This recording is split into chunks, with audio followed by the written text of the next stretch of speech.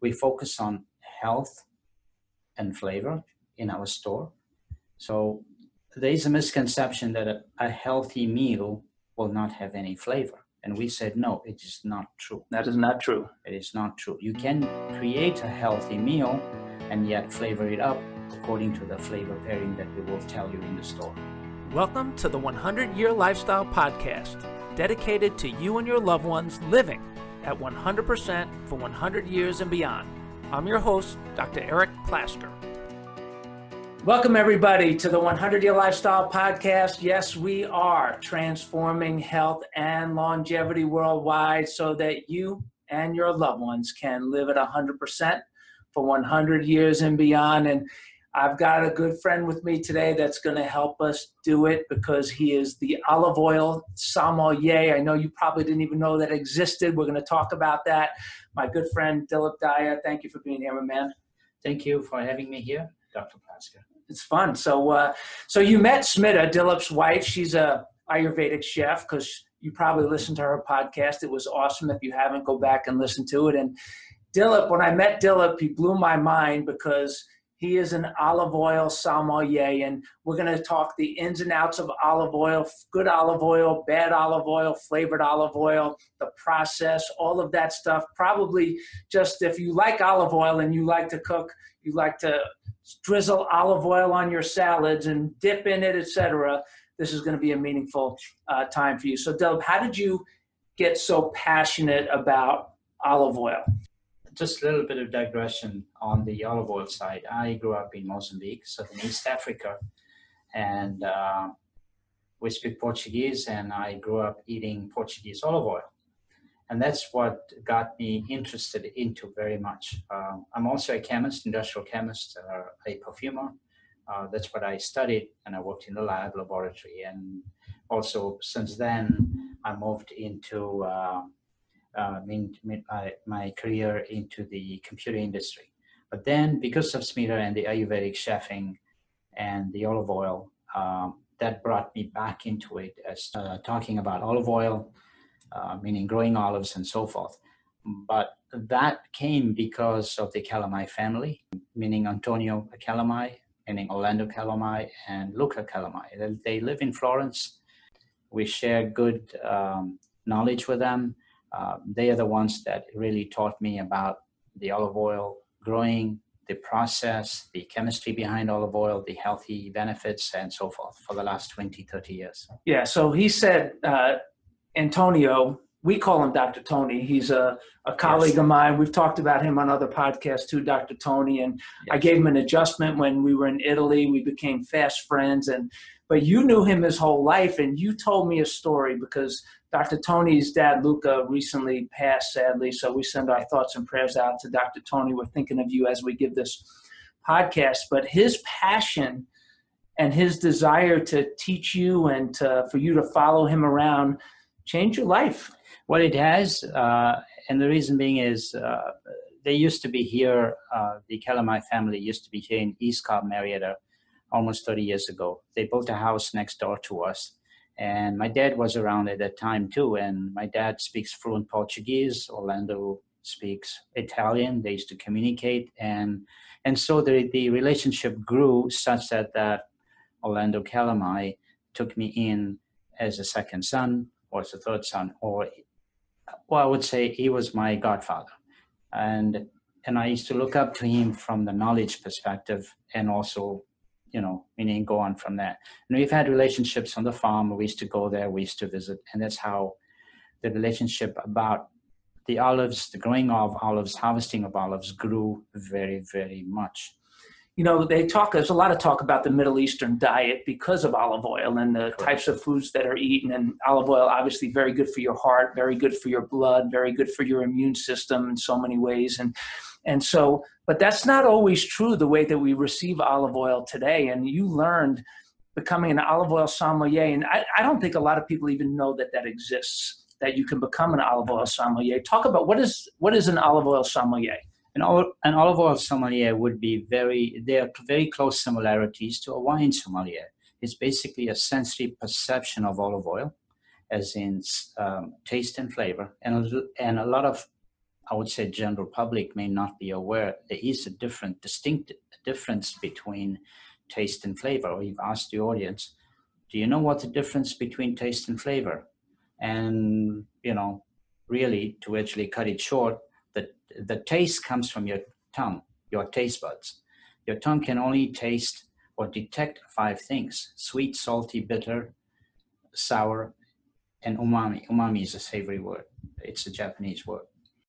The other aspect of it, as to when we say flavor, the flavor is aromatic, is from your nose. So the combination of your nose, your smell, and your taste, that combined interchangeable words of tasting and smelling, right? So when a quick analogy would be, everyday item would be coffee. Why is it when you pass a coffee store and you smell coffee and you say, I love coffee, but as soon as you drink coffee, it's bitter, right? So the bitterness comes from your tongue because you just tasted it, but the smell of it, that's what the combination of, of that. And likewise, same thing with olive oil as well. So when you say taste and flavor with olive oil, there's a lot that goes into the taste and flavor. There's I would guess how it's grown, the environment, the type of tree that it is, the moisture in the air, and talk about the different regions maybe of how that affects olive oil, the taste and flavor. And then we should talk about the processing too, but let's start with the different regions of olive oil. I love Italian olive oil. I love Greek olive oil. I really love quality olive oil of all kinds. Talk about So the growing regions is basically following Mediterranean type of climates. If you follow the globe and you follow latitudes 35 to 45, northern hemisphere and southern hemisphere, wherever the land falls, you'll find Mediterranean climate. In the US would be West Coast, California, Central, a little bit maybe southern parts of Texas, southern parts of Georgia, maybe Mediterranean climate around the Mediterranean Sea. Okay, so those are the areas, and those are the wine growing regions, and the wine growing regions will also have olive oil. All right, they grow side by side. You were talking about climatic conditions and so forth. They are cataloged over 2,000 types of olives, indigenous to every country, right? Every Mediterranean type of climatic meaning a conditions. Spain is about 400 to 500 olive cultivars. Italy has about 350 to 400, depending on which regions they are. And also, some of these cultivars are then taken to Southern America, like Chile, and then grown there as well. So the farmer decides whether he wants similarity to wine. Wine would be sweet, medium, dry. Olive oil would be having a similar concept of delicate, medium, and robust. The delicate would be smooth and buttery. The robust would be green, grassy, herbaceous, olivey, peppery, with a little bit of pungency in your throat. Those are healthy properties. The consumers have been accustomed to what's sold in the grocery store, which is very delicate and mild. When they taste the olive oils that we've got, which are robust, which we'd call the most healthiest olive oil, that does not mean that the delicate ones are not healthy, but it depends on the polyphenol counts. And according to the IOC, the International Olive Oil Council, you got to have at least, to have a healthy benefit of it, at least about 350 ppm, parts per million, of polyphenols in them for you to get the health benefits that you mentioned earlier. And the robust olive oils have more polyphenols? Correct. They have about 700, 800. It could go up to 1,000. We've had a couple of years ago about 800. It was bitter, but it's the healthiest olive oil. I like that olive oil. I do. I like to dip it. I like to sprinkle it and spray it. In fact, my family teases me that I like a little hummus with my olive oil instead of a little olive oil with my hummus. Right. And so you have these 3 styles of olive oil. Correct. And then what I guess you have learned through the processing of the olives. You had mentioned to me before we got on the air that there are some processes that are very important that make olive oils healthier than other processes. I guess maybe it's the speed or the way that it's Right. manufactured. And Right. So part of making the olive oil is the olives have to be harvested. In Northern Hemisphere, the olives are harvested between October to December, right? Southern Hemisphere between April to July, right? So the farmer decides, does he wants a robust olive oil or a delicate olive oil? If you do early harvest, it will be more green. It will be late harvest, it will be more ripened. The more ripened will be less green from a taste and flavor perspective. so you can see the difference in the color as well as the taste, as well as the smell. The smell, the taste, the color, no. Do not use the color of olive oil and in the quality. So the color of olive oil does not play an attribute in the quality of olive oil. So when we judge olive oils, we use a cobalt dark blue cup to actually sort of do the sensory analysis of it. So any color of olive oil that you put in, you will not see it because the oil will always be blue. Like we've had some consumers come in that I need a dark green olive oil. Well, that's a misconception. Do not look at color of olive oil. Cool. There are some olives, as soon as you harvest it and crush it, they will be very light green and some very dark green. So do not look at olive oil color at all. Interesting. Thanks for that little tidbit of information. And then, so you process it, they take it through this processing. And when we were in Italy, in Puglia, we went to a couple of olive oil farms. We had the best time. And that's where we really got exposed to olive oil, Right. The way we learned about it. And we went to a plant, we watched the olives go through this process, and they actually put the olive oil right from the harvest into the can or the bottle that we Right. ended up taking with us, which was really kind of fun.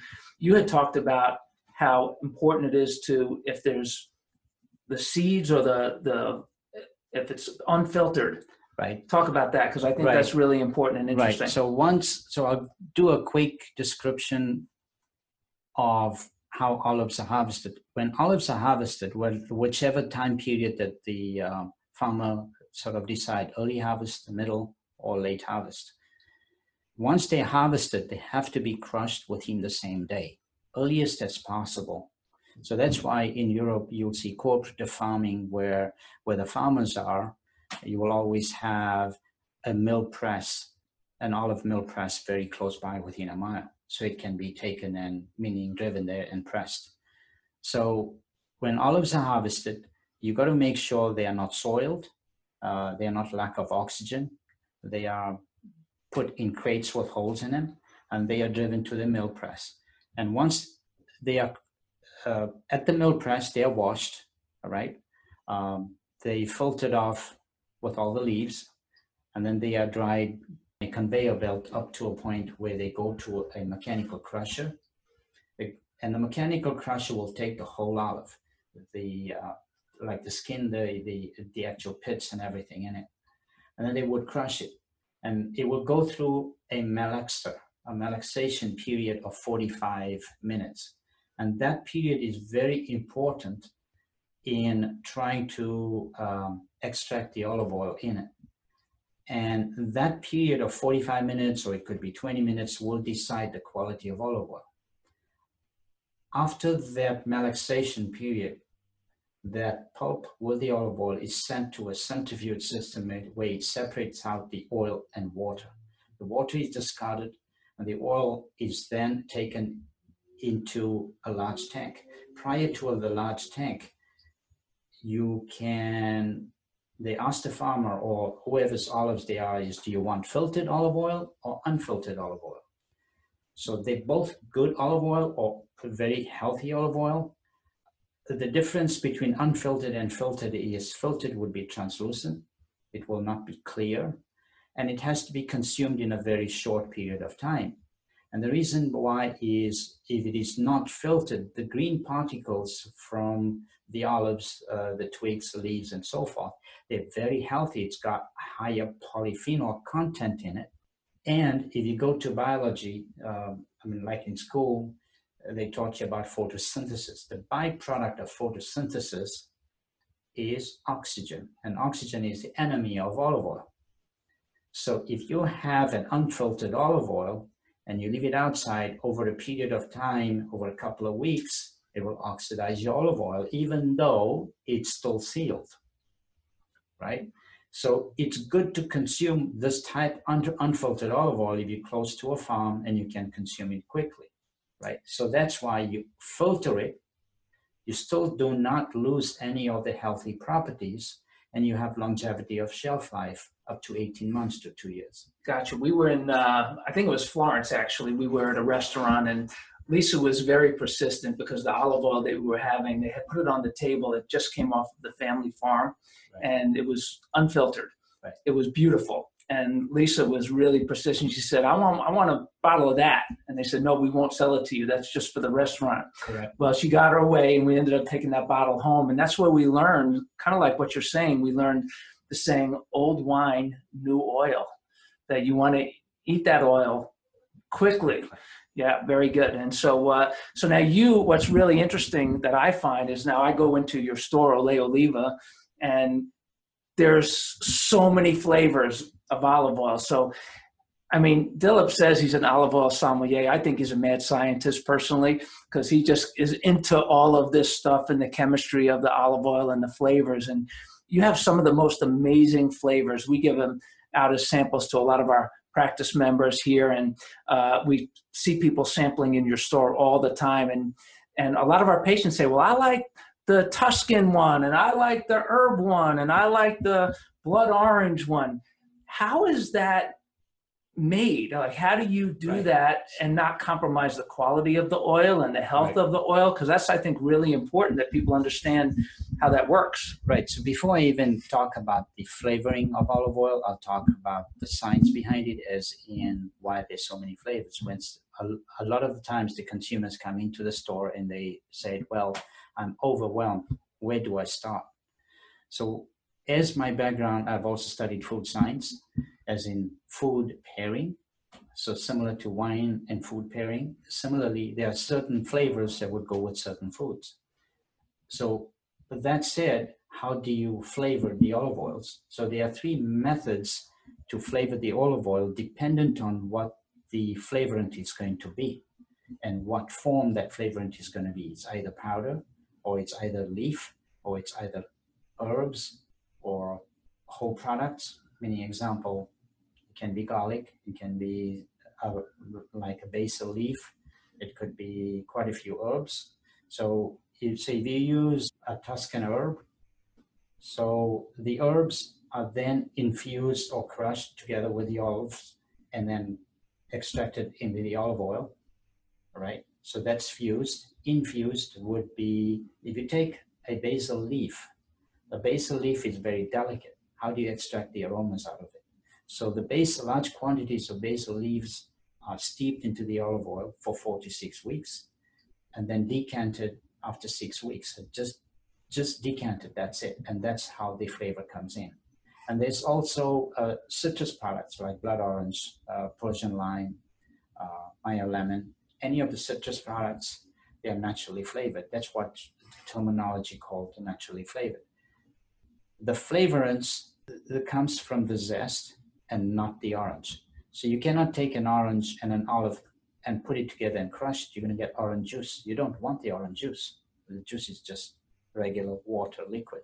You don't want that. You want the oil. The oil comes from the zest. So the zest is then steeped into the olive oil, and that's how you would get the naturally flavored. And then you also have, when I mentioned powder, so we have smoked hickory, we have tandoori, which is spices. So the spices can be steeped into the olive oil and then stirred over a 6-week period, and that's how the flavorants, through the osmosis process, the flavors gets extracted into the olive oil. It's amazing. It's a natural process. There's no additives in it. So the ingredient is just an olive. That's it. And they are natural, meaning natural flavors from the natural product itself. It's good. You know, once people start to expand their horizons as it relates to olive oil, it really changes, I think, their perception of the meals that they have, and they become more of a foodie type person, and they become more, I guess their palates become more sensitive and more astute as to what they're tasting. And it changes people. I've heard people that they have the same meals that they've always had, and they just change the olive oil that they use, and it's like a whole different meal for them. Yeah. So to expound on that is we focus on health and flavor in our store. So there is a misconception that a healthy meal will not have any flavor. And we said, no, it is not true. That is not true. It is not true. You can create a healthy meal and yet flavor it up according to the flavor pairing that we will tell you in the store. That said, the other side of it is also not just olive oil. We also carry balsamic vinegars from Modena. They're all Italian. They are flavored and unflavored. And that's where the pairing comes in. When I said pairing, I meant food pairing with an olive oil and a balsamic to go with it, right? These balsamics come from two Italian grapes, a Trebbiano white grape and a Lambrusco dark grape. So we have vinegar from them, and as well as the aged glaze from them. And those two products, glazes from the Trebbiano grape and the Lambrusco grape, is then used to flavor the other balsamics, that we have. And then we can use the balsamics flavored and unflavored with the unflavored olive oils and flavored olive oils and create pairings for them. And you can create pairings. So we customize pairing according to your liking, what you're going to cook tonight. If you come into the store and tell me these are the things I've got on the store, meaning on my plate, these are the ingredients I'm going to have, I will create something for you that will be complementing that particular dish that you're going to have. My technique is two things. I either do complementing flavors or I do contrasting flavors. And I give you that and you get to taste it and you said, I like it, or or you don't. It's just that simple for the consumer. Do you like it or do you don't? For you, obviously, there's a lot more behind it. Yes, there is a science behind it, but at the end of the day, it's all about this. It's all about this as in flavor and taste, right? Love that. And so just talk briefly about the aged balsamics, because you have some beautiful aged balsamics. What is that process like, and how does it change the balsamic vinegar? Right. So there's a misconception of words of vinegar and a balsamic used interchangeably, but the process of making that is totally different. So let's start off when grapes are harvested, they are crushed. So you get wine must, M-U-S-T, or just wine juice, meaning grape juice, right? From that, you can create three things. You can create wine, you can create balsamic, you can create vinegar. And as I mentioned, there are three things. So if you compare the vinegar process and the balsamic process, they are different. Let's start off with the vinegar. The vinegar is a fermentation process where fermenters are put in. They will convert the natural sweetness from the grape. It will ferment the sweetness, and will create alcohol. And then they put in natural bacterium, and the natural bacterium will convert the alcohol into acetic acid, which is basically vinegar. And so the vinegar that we have is about 4 to 5% vinegar, and it will be like a sherry wine vinegar from a Lambrusco grape. That's what we've got. Then we also use that vinegar with flavorants in them, all right? Meaning depending on other couple of flavors that we've got. We got watermelon, we got cinnamon and pear, we got Lambrusco curry. I like the fig vinegar. Right, now that's a balsamic, right? So that's a balsamic. Right, now coming to the balsamic process, the process of balsamic would be taking the grape must, put it in large copper containers and heat it, not boiling it over a period of time to 40% its volume, and so that evaporates the water that's in the grape. And then you can create, and what you create is a mother lode of thick, almost like molasses, right? And then that is then decanted into Slavonian oak barrels and aged up to 12 years. Now that process is simplified that I mentioned, but every year what they do is they would take half of it and transport it to another barrel and then another barrel, and they keep doing that. Well, I'm really glad that you know all of this stuff, and you can make all of this so special for me and my family, because when I go into the store and I want to taste this, let me taste this, let me taste this. Wow, I like this one, I don't like this one, and then I get what I like. And sometimes it's different than what I thought. It's like, wow, that's really good, and I didn't expect to like it. Correct. So what we do is there are two approaches. Either you come in and you look for a single flavor of olive oil or a balsamic and say, this is the flavor I want.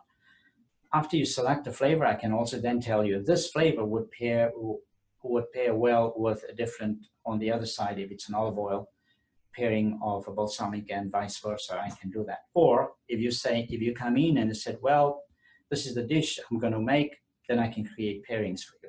Love that. So there are two approaches to it. Yes, and we do both approaches when we go visit you. It's Olea Oliva, OleaOliva.com, actually. For those of you that want to order online, you can do that too.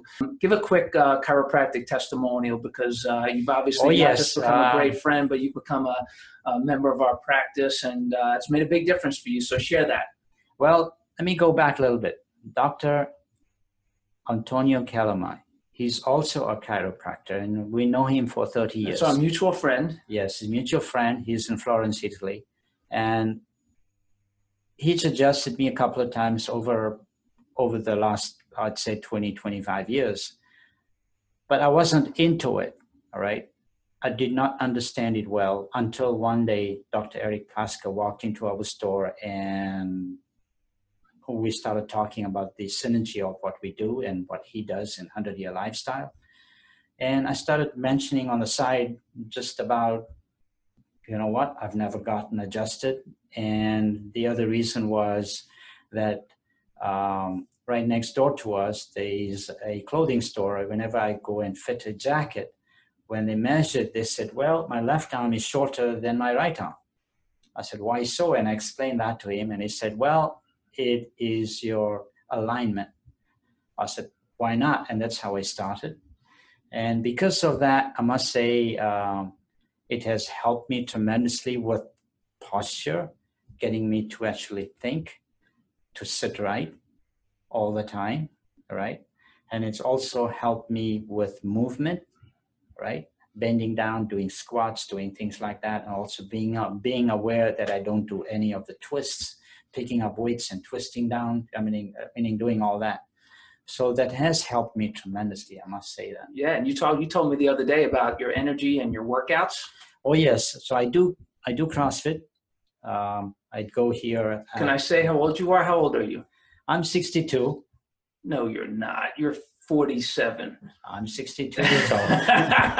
I'm 62, yes. Yeah, well, you look good, man. You look good. And so do you feel, we always joke, and it's not really a joke, it's true, that you're getting younger every day by your lifestyle choices. So, you know, the synergy of you eat good olive oil, you eat good food, you exercise, you keep your spine and nervous system working right, you can literally get younger every day. Don't you feel younger now than you did a year, 2 years ago? Yes, I do. I must say this, that it's all synergy between Mediterranean diet, or what Smita teaches is the Ayurvedic way of teachings as well, including body alignment. So all that put together will create a healthy lifestyle. And that's what you want to do, is what I liked about the motto that you've got, 100-Year Lifestyle. Everybody wants to attain that.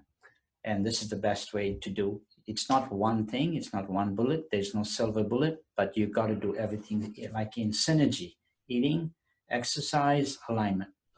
And learn to love all those things that are good for you. Don't feel like you're missing out on anything, because if you're eating this kind of quality olive oil and you're getting adjusted and you're exercising, it's not a burden after a while. It's like, man, why would I ever want to go back? So this has been fun, my friend. We've been wanting to do this for a while. I'm glad we did. Yeah, it's been a while. Yeah.